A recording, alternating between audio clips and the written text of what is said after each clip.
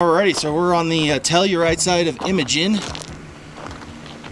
So we come up here, we had nice lunch in Imogene. We're just waiting for a couple guys to come down the trail. Everything's gonna be good. It's a little bit tight. It's looking like it's gonna be a fun trail. A couple mines on this side, I think 3 mines on this side. Looks like up here it's gonna get a little on the narrow side.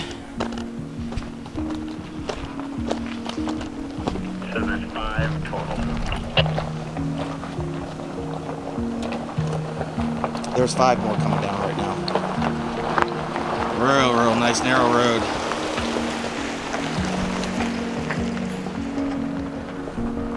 Up and around. We could not ask for better weather. We decided to drop the top in the Jeep, get some nice panoramic views, get some sun, and then right over there, that's Telluride ski area. So let's go hit the trail.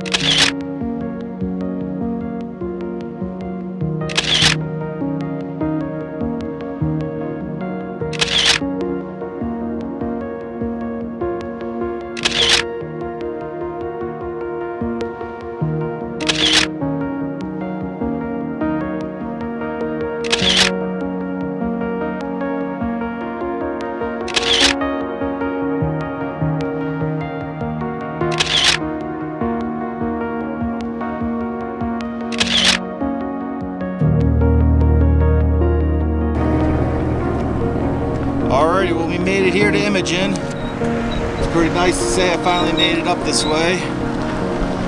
Back in 2015, me and 2 other people from our group, we couldn't make it up here because of snow. So it's snowing pretty good. I really think we got stopped somewhere right around there. I think right around there is where we had to turn around. So it's nice to finally be up here at the summit. Once again, we couldn't ask for any better weather. It is just absolutely phenomenal up here. Almost no wind. Almost unlimited visibility. You can actually see in the Telluride, the airport. Right around there. Not really sure what's in this building here. It's got some solar panels. I assume that's probably a ham radio antenna repeater station. I don't think there's any weather stations up this way. But it's really nice to finally say I made it up in Imogene. Now it's just the nice way in. Tommy Boy pacing. We didn't have time. I didn't have time to break out the cameras, unfortunately. That was just really ginormous sight. It'd be really cool to find out what that looked like during its heyday. It was, I mean, it's just ginormous. I don't think I've seen a bigger mining site operation there before. There's the tower here with some big radio towers.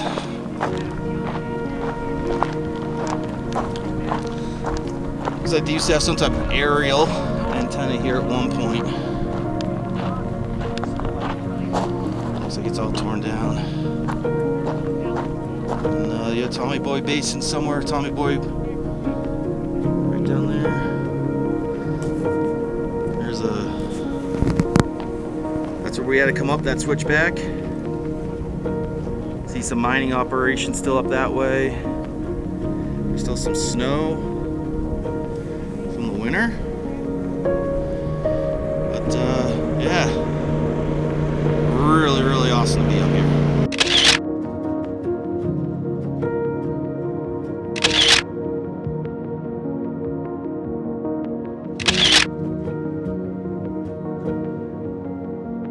Alright, so we are here at Photo Rock. It's about halfway down the pass to Upper Camp Bird. I believe there's 4 Camp Birds down here. So we're going to come down this shelf road.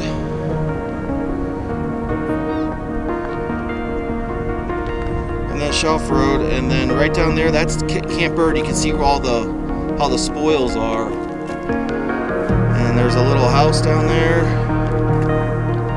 There's a mine just in front of that house, directly in front of that house, where the spoils are. And then up this way is there's another mine up that way. I forget the name of it off the top of my head. But it's really cool over here. You can see how the landslide it was at one point, just completely. You can see just how it all spilled out right down here. It's so amazing to see. It's, the Rockies here are just an amazing natural phenomenon. Once again, we couldn't ask for better weather.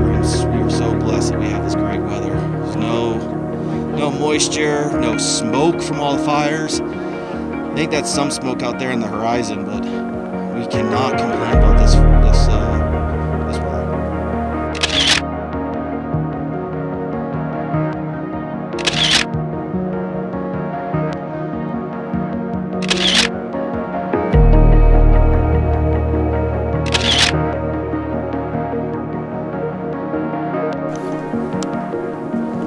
Alright, so here we are at Upper Camp Bird, or it's Camp Bird number 2 level.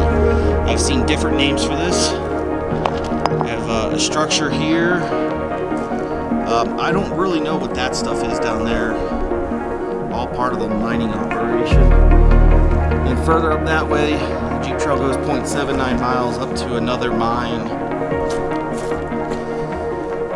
Not really sure what this structure is.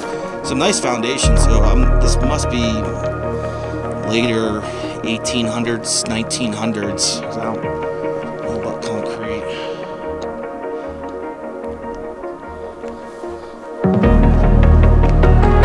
And definitely some pretty sturdy foundations here.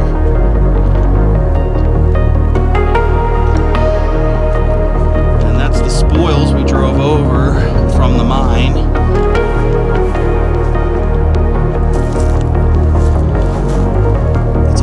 And then boom, that rock slide comes right up to the spoils.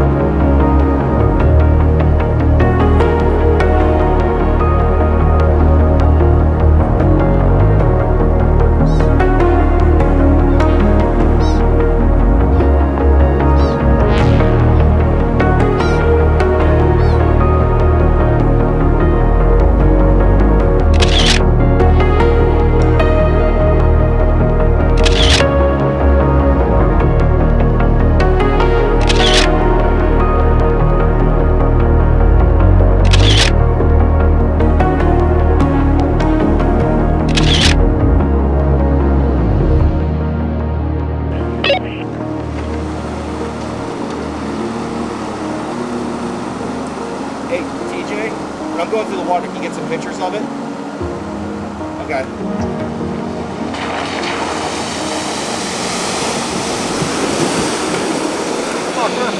Back for more, huh?